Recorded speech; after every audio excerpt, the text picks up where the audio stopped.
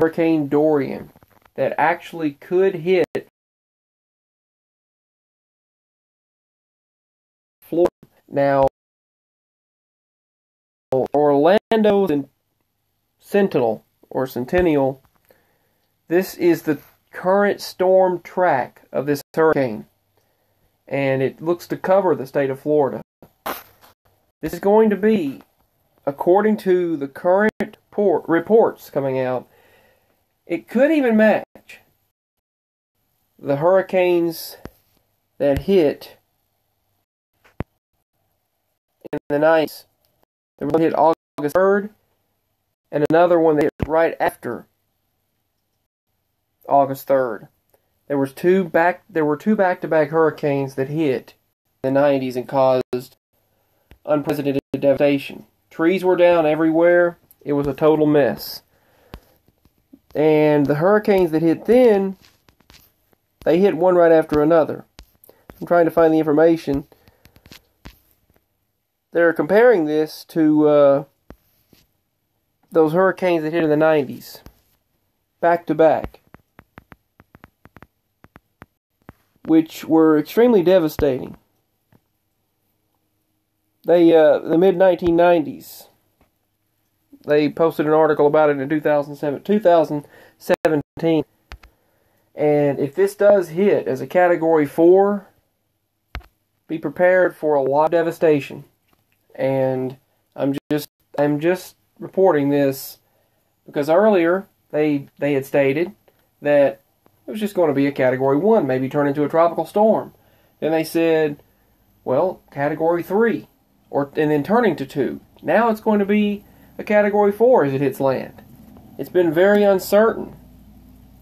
I can't get this article to pull up, but it was regarding the hurricanes that hit August 3rd and then another one after August 3rd.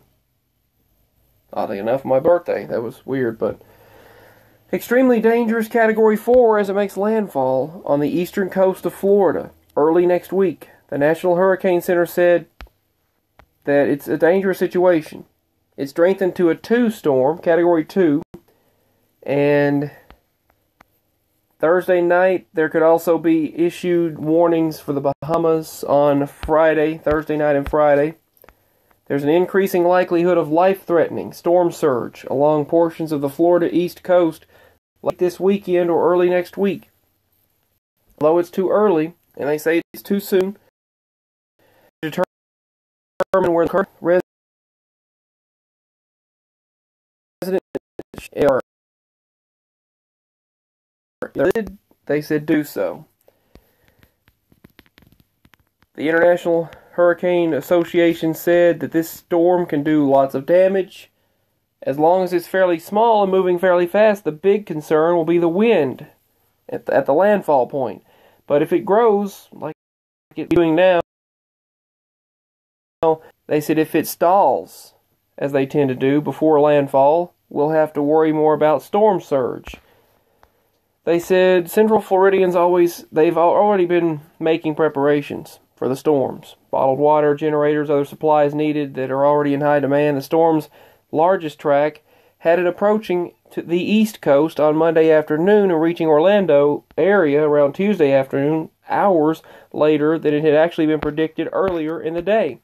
So it changed within a few hours. Home Depot has now sent out more than 160 truckloads of products to stores in Florida so far. Company spokesperson stated that while flavored waters and sports drinks remained available Thursday at the Walmart Supercenter, shelves of water were emptied out. Some shelves of canned goods have also thinned very, very much. We got batteries, this one person stated. They said the water was cleaned out like crows from shelves. There's literally no water. There's only flavored water left. The state offered an additional 200,000 gallons of water to bring the total to more than 1 million gallons. It deployed 860,000 bottles of water to the prepared counties yesterday. Meanwhile, areas around canceled hotels were offering deals. Colleges and schools were canceled. The universities of Central Florida and other places said they're closing at 5 and they're canceling. Rollins urged students to ride out the storm at a safe place off of campus, and they urged residents to get out there in the storm surge zone. The impending storm also caused relocation of football games, which they stated the owners want to $60 a night. They went to $60 a night. Florida residents at the International Drive hotels. Other hotels are expected to announce their own special rates and deals. No evacuations yet have taken place, but if there is an evacuation order, they will let everyone know, obviously. The National Guard is deployed. Guard have been there, but 100 of them are on standby. At a time, as it increases in strength, the storm is potentially damaging homes, businesses, and buildings, which is why all Floridians should remain vigilant. Do not wait until it's too late to make plans. It will be a very big hurricane, they said. The state and federal institutions put out a warning saying it will be very big, perhaps one of the biggest hurricanes Florida's ever seen. Right now, the storm is fairly tight with hurricane force winds, extending about 15 miles. They said that waters Atlantic increasing this and will make it both intensity and size. It's forecast to become a major hurricane on Friday, and central forecast paths, the target being Central Florida for landfall. It includes all of Florida's east coast should be prepared as well. Flooding will be dangerous. They said strong winds will occur. Parts of Florida as it hits in isolated areas early next week. They said that floodwaters rushed last time when Irma struck up to 5 homes. People be evacuated. Americans had to help out. They said that it's already in a damp state due to the rain that they've had. 40-acre.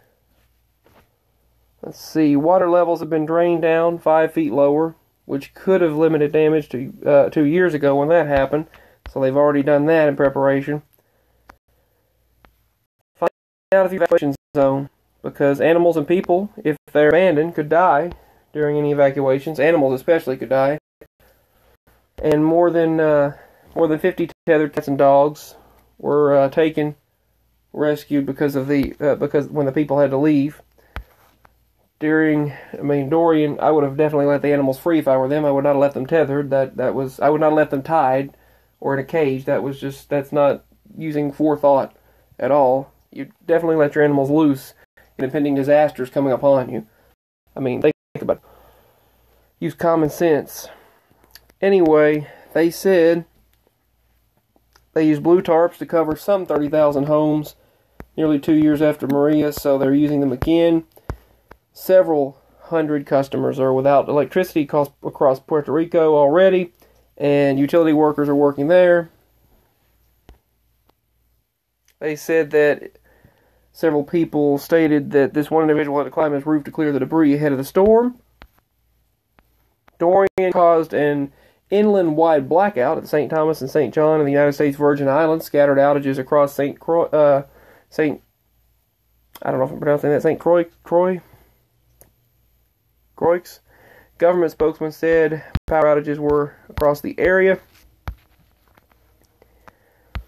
and 110-mile-per-hour gusts. So be prepared for this storm, as it could be a Category 4 when it makes landfall, making it one of the most powerful storms to hit Florida in a very long time. It could be equal to or greater, they say, than the ones that hit back-to-back in Florida in the 90s, causing so much devastation. Trees were down everywhere, and Florida looked like a post-apocalyptic zone during that time. And my parents remember that storm. They witnessed it. It was all over the news and everything. So, stay as safe as possible if you live in Florida. And I just thought I'd give an update. Peace, everyone. Signing out.